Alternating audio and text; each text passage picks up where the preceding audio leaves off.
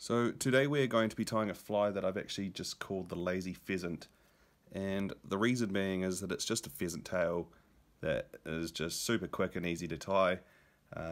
Takes out some of the more niggly parts of a full-on properly done pheasant tail, but I find this fly actually pretty effective. So you're going to need a pheasant tail. This here is a Jig Superb. It's a Hannock Jig Superb hook with, I believe, a 3mm copper tungsten bead, and we're also going to need pheasant tail. We're going to need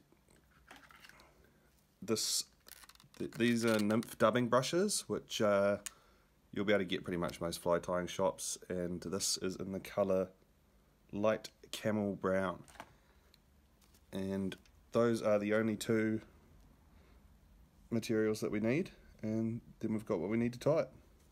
So you just want to cut yourself about, I don't know, just a normal amount of pheasant tail. I've never really set down counter strands. Probably 2, 4, 6, 7 or 8 strands of pheasant tail, if you're one for counting. Another important part of this fly actually is that I'm using nano silk as the thread, and I'll explain shortly why that's important. So just tie in that tail. There we go. Try to get it to splay out nicely. I do like to try and pay a little bit of attention to the kind of tail that I get, because I think it's actually a pretty important part of a fly's imitation. So, and now we just come back down the hook like that, reinforce it all down here a bit. Down we go. So you're just going to leave that thread there, and so we're skipping the copper step. In this pheasant tail, no copper, no wire ribbing.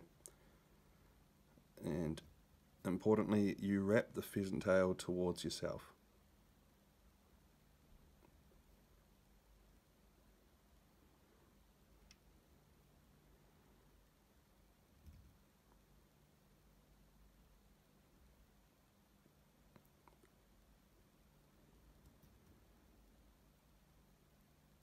Just keep on going down. I like to give it more than enough. And since we've skipped the wire ribbing stage, and this is why it's important that this nano silk's used, because it's a really strong thread. So since we've skipped that, our thread actually now becomes our ribbing, and you'd think it would look terrible, but it actually does still give it a slightly segmented look, and it does the job that the copper does of reinforcing that pheasant tail. So if it gets nicked, it's not just going to completely fall to bits. You get down to the pheasant tail there, and you tie that up. And now, still using the same bit of pheasant tail, bring that up just so that's sitting to ready to go for the next part. We're going to get these dubbing brush tied in. So again, with the lazy theme, it's just a little bit quicker, and I think looks pretty good. It's a bit quicker than peacock herl. So this has like a wire in the middle of it that you pick off the outside dubbing, and that wire becomes exposed. And we just tie that in.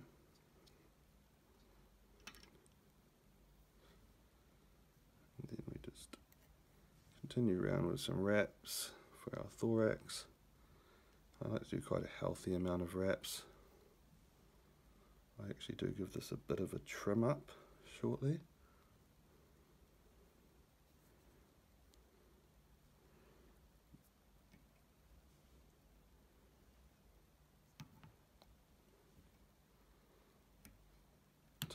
Tie that down.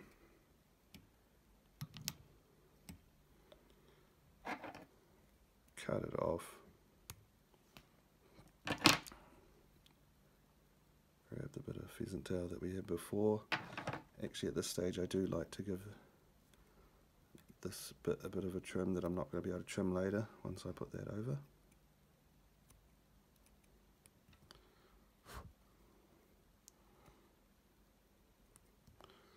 trim that.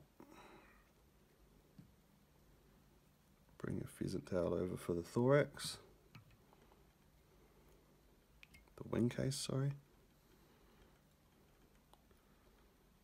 Tight thread wraps. If you want to just add a little thing, you can actually end up turning these into legs, wrapping them around side by side. But since I am tying these when I just want to smash out a whole lot of flies in one night and don't want to do a full-on pheasant tail, I don't actually really worry about that. And then a couple of whip finishes, and then head cement, which I would put on at this stage. But I'm sure you all know how to put head cement on, so I won't go with that step. And I then just like to give it a bit of a trim. Don't like to look too scraggly.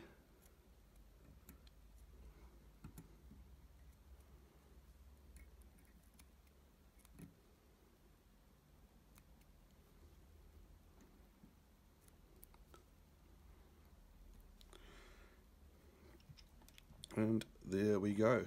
So that there is a fly that it skips a few steps on a regular pheasant tail, but you can smash one of those out in like 1 to 2 minutes. It's there's only 2 materials involved, 1 piece of pheasant tail, and it's actually a really quick, convenient fly to tie that's super effective, if not as effective as a regular pheasant tail.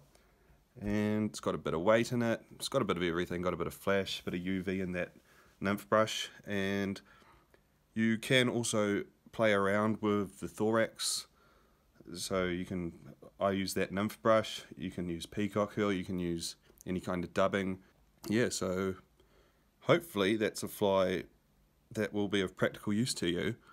It's definitely not the prettiest fly in the world, but it is a fly that you can just smash out and then catch a lot of fish on.